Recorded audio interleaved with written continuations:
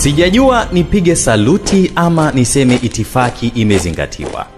Lakini acha nipanguse nyota za ushua master zilizotapakaa bega lako la kushoto na bega la kulia. Lile swala la jinsi ulivyotetemesha dunia kwa namna ulivyopambana na corona tutalijadili mwishoni. Kwa sasa naomba uisikie simulizi ya kukuhusu kama ilivyoandikwa na Amani Martin na kusomwa nami MTIGA Abdallah. Leo ni June 4, siku ipaswayo kuwa kama alama ya kumbukumbu kwako. Pengine hata wewe hujaipa uzito tarehe ya leo katika siku za kumbukumbu, lakini naomba nikueleze kwa nini tarehe 4 mwezi wa 6 inapaswa kuwa muhimu kwako na hamasa kwa wangaikaji wengi wengine.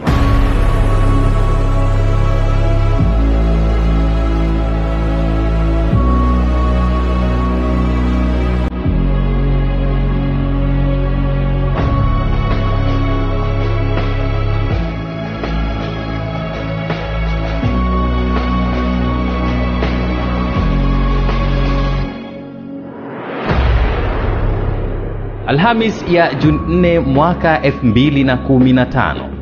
Majira ya jioni ulipofika pale makao makuu ya CCM Dodoma, uliingia na gari nyeupe namba T546 BWS.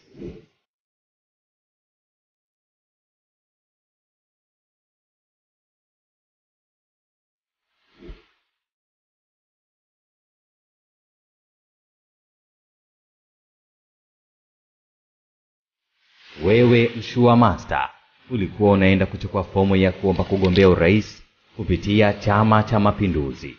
Siku ile kuna matukio madogo yalijitokeza pale. Leo ni ruhusu tuyatumie hayo kumtia moyo Mtanzania yeyote aliyekata tamaa.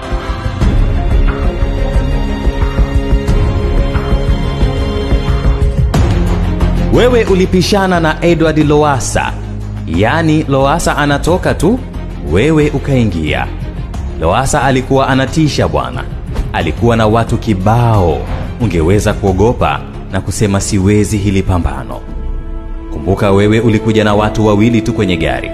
Dereva na yule jamaa mrefu mwenye mustachi. Wingi wa watu kwa aliyetoka na ulivyoingia wewe ni wazi. Watu wangeona wewe ni mnyonge. Uko wapi leo?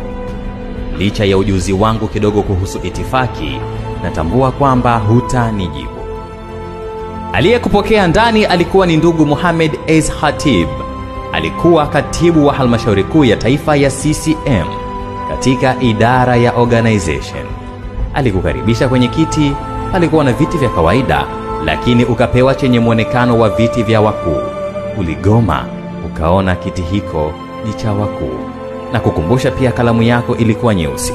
Ukasita kuitumia, ukapewa ya kijani. Hilo la kalamu sio hoja ya msingi. Ila ile ya viti liliniambia ulijishusha.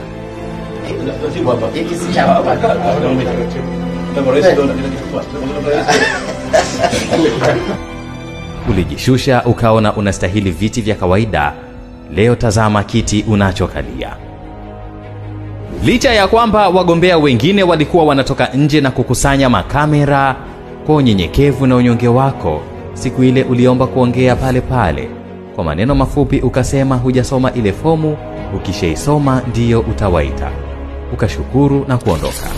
Lakini nashukuru kwa kupata hii document hii sijaisoma. Masharti yake siyajui.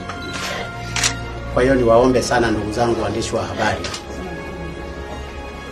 mara baada ya kusoma haya yaliyomo humu ndani, kanuni zake, masharti yake na mengine yote, tutatafuta muda mwafaka wa kuweza kuzungumza na ninyi, na muda ule utakuwa ni mrefu wa kutosha.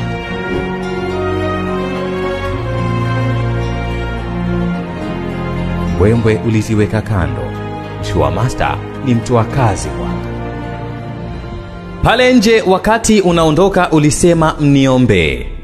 Ulipoondoka huku nyuma kuna watu walicheka. Pengine walicheka kwa sababu zao, lakini kicheko kile kingeweza kuwa na maana ya dharau. Ni kama walisema, eti huyu naye anataka uraisi. muendelee kuniombea kwa Mwenyezi Mungu. Asanteni sana, uniombee kwa Mwenyezi Mungu. Asante sana.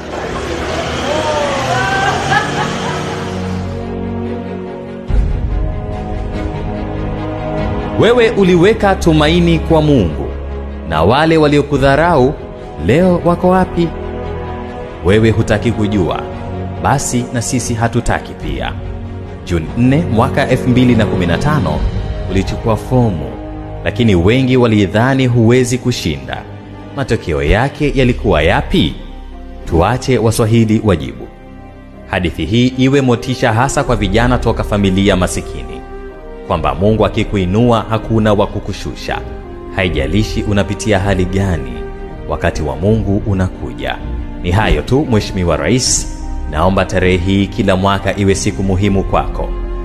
Na leo nikwambie kwa hadithi hii na mengine ambayo nitayataja wakati mwingine. Wewe ni mshua master. Hakuna lockdown au baba yake na lockdown au ndugu yake na lockdown. Hayupo Tanzania.